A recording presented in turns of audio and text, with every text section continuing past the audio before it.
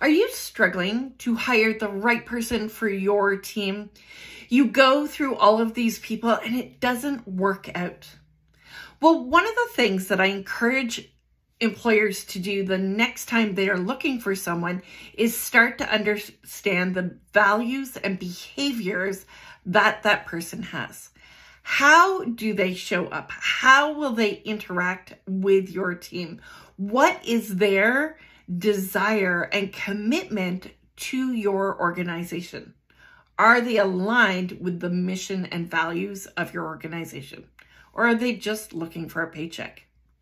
When you get clear on how you want the person to show up, you'll start to make better choices in selecting people for your team.